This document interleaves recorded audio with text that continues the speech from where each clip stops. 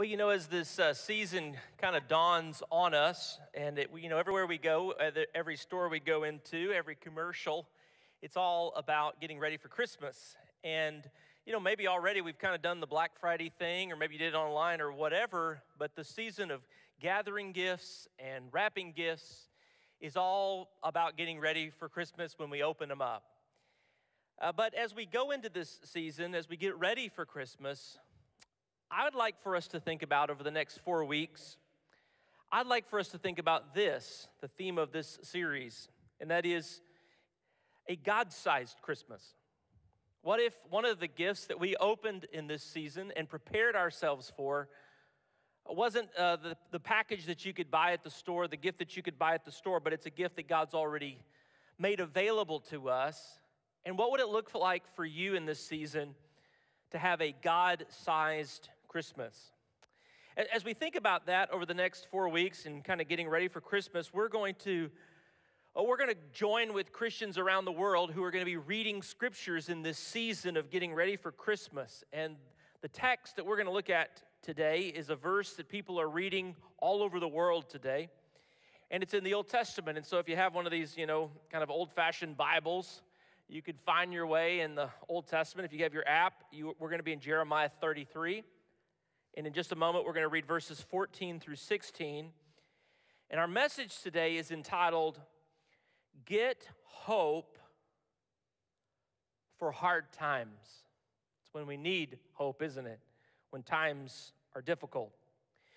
Jeremiah is the perfect person for us to think about when we're looking for hope for hard times. Jeremiah's day, even though that was a long time ago, is not unlike our day. Today, we turn on the television, we see the newsreel that's going on right now as new variants of COVID emerge on the world scene, and bad news seems always on the horizon. We need hope for hard times.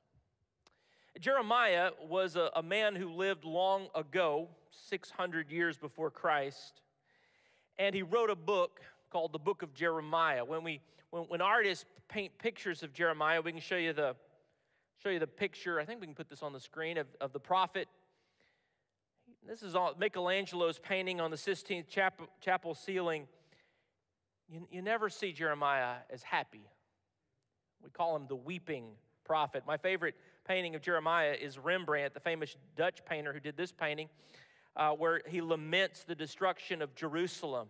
He lived through the hardest times for the people of God. In fact, he saw it coming. He knew that God was going to judge Jerusalem and Judea. He foresaw it. In fact, he tried to forestall it by telling the people to get right with God, and they wouldn't listen to him. But even though he lived in such hard times, Jeremiah never lost hope. And in this enormous book filled with doom and gloom, we find this nugget of hope. In chapter 33, in verses 14 through 16, it says, "The days are coming, declares the Lord, when I will fulfill the good promise I made to the people of Israel and Judah." And this is the promise. "In those days and at that time, I will make a righteous branch sprout from David's line. He will do what is just and right in the land, and in those days, Judah will be saved, and Jerusalem will live in safety. This is the name by which he will be called, the Lord our righteous Savior," which, by the way, if you don't know this or not, Jesus' name, Yeshua, means God is our Savior. This is that ancient promise, that ancient prophecy in a book that is filled with doom and gloom. Jeremiah, who was a writing prophet, wrote parts of Jeremiah, 1st and 2nd Kings, Lamentations with a guy named Baruch, was called by God in the year 626 BC. And during a 40-year period of time when the people had forsaken God, he did his ministry of a prophet during the reigns of Josiah and Jehoaz and Jehoiakim and Jehoiachin and Zedekiah. During those times, the people of God living in Jerusalem built high places, altars to the gods, not of Israel, but to the gods of the Canaanites, the god Baal. And in the city of Jerusalem, in honor of these pagan gods, they offered as an offering their own children on the fires. They broke the everlasting covenant relationship that they had made with their God, who had saved them and rescued them and delivered them and cared for them.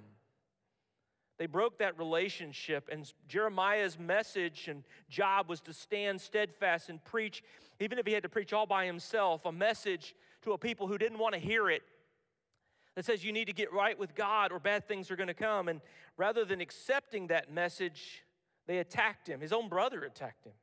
He was beaten and put in stocks by the priest and by a false prophet. He was imprisoned by the king. He was threatened with death. He was thrown into a cistern by Judah's officials and opposed by a false prophet. He sat helplessly and imprisoned and freed only when Judah's enemy, the Babylonian led by Nebuchadnezzar, came in and conquered them in 586 BC. He was released. He was treated better by the enemies of God and the nation of Israel than it was by his own people, Israel. This is Jeremiah's job. He had a hard job. He lived in hard times.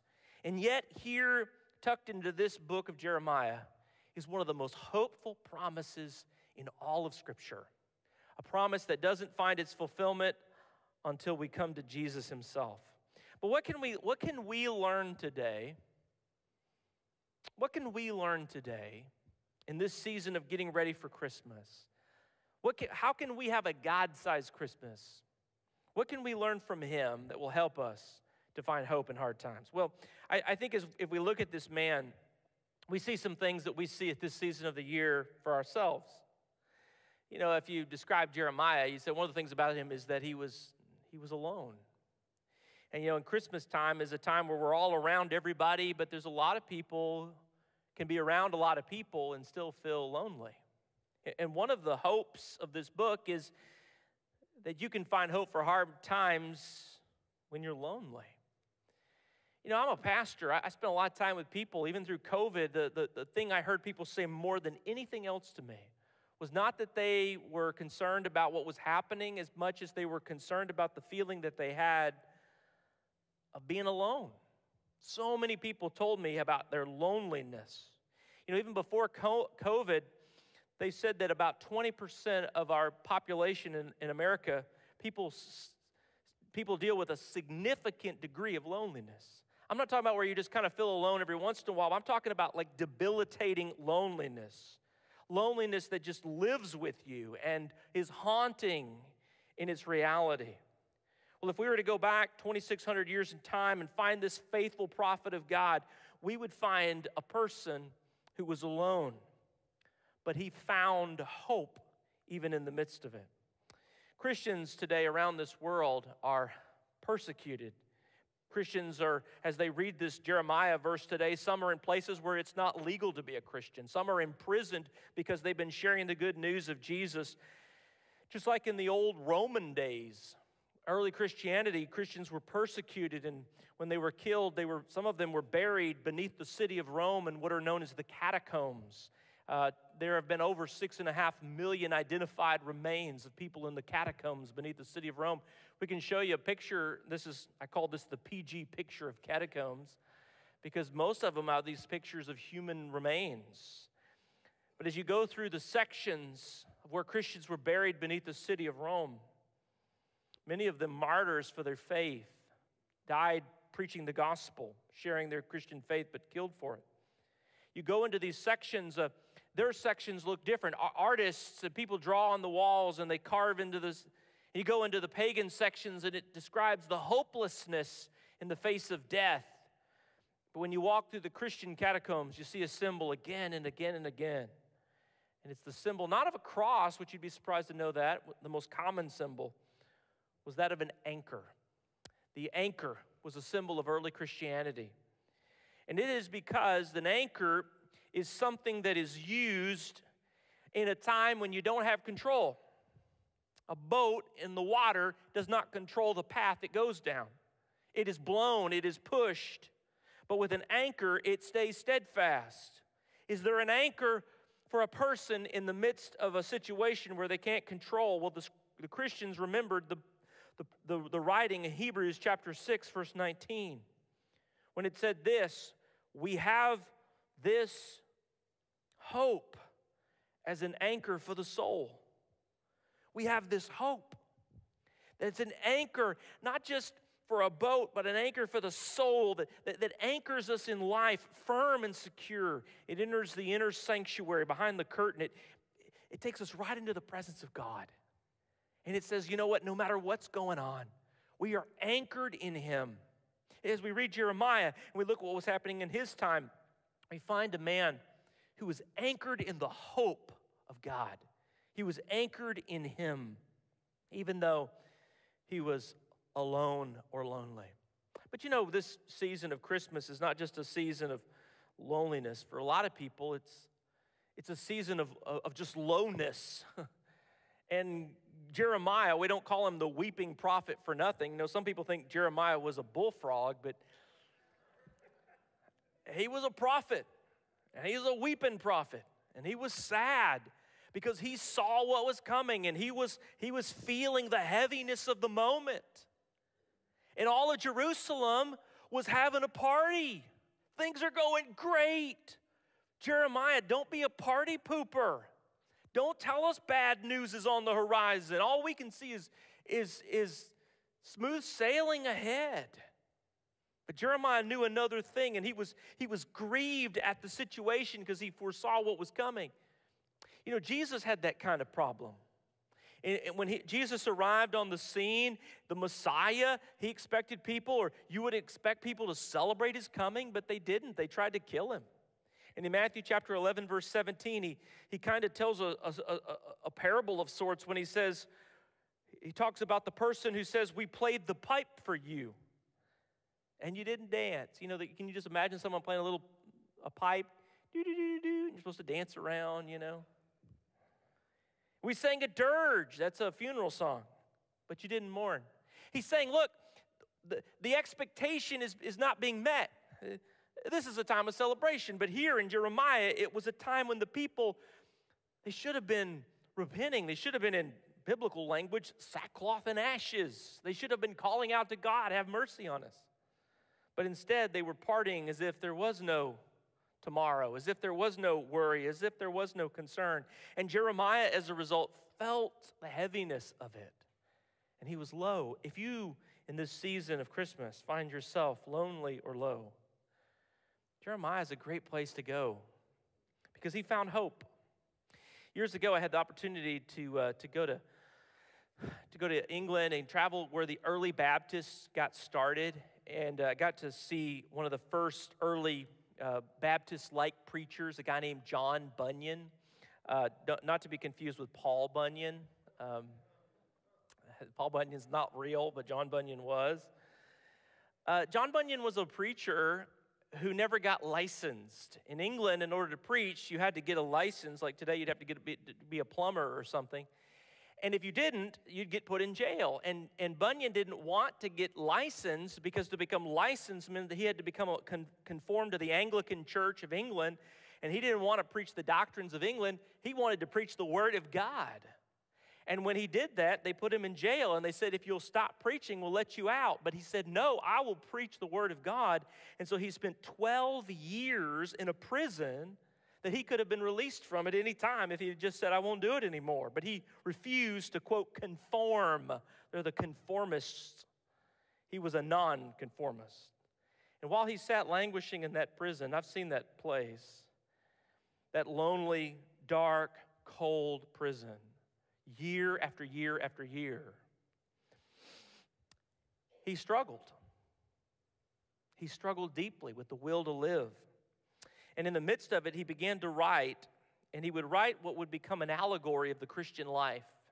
And it would eventually become one of the best-selling books of all time, called The Pilgrim's Progress. It is a story, an epic allegory of the Christian life. The protagonist is a Christian, that's his name, who goes through the various struggles that we as Christians go through in life. And eventually he finds himself in a prison of his own creation, a prison of depression and despair, and finds himself down in the darkest part of the dungeon, and he begins to say, you know, I don't want to go through this anymore. And he sees a way out. He sees a knife, and he sees a rope. and he contemplates the possibilities of ending it. And then in the midst of the darkest hour comes a ray of hope, a message of hope to him that says, there's a way out of this prison. There's a way to escape. There's a way to open every door and get out of this castle of despair. There's a key that's available to you. And it is a key called the promise of God. And indeed, Christian grabs that key and he opens the door and he's released from that prison. And it's a message that says to us, no matter how dark the prison that we find ourselves in, there is a way out. You too can walk through the door of a hope with the promise of God. That's what Jeremiah is saying. As he is standing there about to watch Jerusalem destroyed, to watch the armies lay siege to the city and watch its king carried away with hook and nose, and watch as the royal family is led away into Babylon, and characters like Daniel and his friends will be led away. He doesn't despair. He says in Jeremiah 33, the days are coming. It may look bad now, but the days are coming. And in those days, and at that time, I will make a righteous branch sprout from David's line. There is hope even in these hard times. When you're lonely, when you're low. But maybe for those of us who come around church, and listen to sermons and go to Bible study and gather around as God's people and worship and sing songs, maybe the hardest thing for us in this season of the year is, what do we do to find hope in hard times? Not just when we're lonely or low. Not just when our feelings are not where they need to be. But what about when our faith is not where it needs to be? When your faith is lacking. You ever had a moment like that? You come to church, here's the sermon, here's the music. I want to believe. I want to experience Christmas. I want to experience Easter. I want to believe this stuff, and I'm singing it and I'm talking about it, but underneath, all I'm really dealing with is doubt. I think Jeremiah must have struggled with that. But he remembered the words that came to him in this moment. The days are coming. The days are coming. Why would he have thought that? Why would the people of his own day have ignored the message? For the same reason, actually. You see, centuries earlier, God had made a promise to David when he took over the throne of Israel in the year 1000 BC. God said this to him. This is 2 Samuel chapter 7, verse 12. He said to David, when your days are over and you rest with your ancestors, I will raise up your offspring to succeed you, your own flesh and blood, and I will establish his kingdom. He is the one who will build a house for my name, and I will establish the throne of his kingdom forever. The Jews living at those days said, see there? God is always going to have a descendant on the throne. It had been like that in 1,000 and 900 and 800 and 700 and 600 when Jeremiah showed up. For 400 years, there had always been a descendant of David on the throne, and in spite of all of the sin and all of the wickedness of Israel, God hadn't done anything about it. And they said, you know what? It's always going to be like, we can do whatever we want. Everything's going to be fine. We don't have to worry about anything. But what they didn't know, and what Jeremiah did, is that the Neo-Babylonian Empire was marching across Mesopotamia. Nebuchadnezzar at the helm of a powerful army that would sweep around the city and lay siege to it and destroy its walls and conquer it. And that its king would be led away, and there wouldn't be a king brought back even after the end of the exile, because another kingdom would take over called Persia, Cyrus and Darius, and then Alexander in 323 or so would come sweeping across the world with that mighty Macedonian army that would absolutely take over the whole world with Greek Hellenization. And then his generals, those Seleucid rulers, would reign for a century. And then the Hasmoneans, 600 years after Jeremiah's promise and prophecy, there was no king. And yet, 2,000 years ago, a little place called Bethlehem, Paul said in Galatians 4:4, in the fullness of time, Christ came, born as a woman, born under the law, born of a woman. That's Jesus. For 600 years, the people of God were waiting on the promise of God, waiting with hope that one day God would do this. Well, folks, that's what we're doing. Over the next 4 weeks, we're waiting on Christmas. We're waiting for the coming of the one who came so long ago and to celebrate the greatest gift that's been given to us, a God-sized Christmas. What would it look like for you to open up the gift that God has provided for us, the great promise of the ages? In those days, I will make a righteous branch sprout from David's line. He will do what is just and right. In those days, he will send the one who is called the Lord, our righteous Savior. What if you were to open up that package today? You know, I think about this message, this book, this scene, this life. We think about today, how do you get hope for hard times? I think it's a matter of perspective. A woman somewhere takes a glass and sets it on the counter and fills it with water till it's about halfway. Is the glass half full or half empty? Somebody might say it's half full. Somebody else might say it's half empty. What is it? Well, the answer is, that's a matter of perspective. What it is determined by what your perspective is about it. If for you it's pessimistic and you look at our world today and you see everything that's going on, you say, you know what, it's hopeless, give up, what's the point? Despair. Or you see the opportunity and you say, you know what, there is hope. It's a matter of perspective. A man was sent out with another man to sell shoes.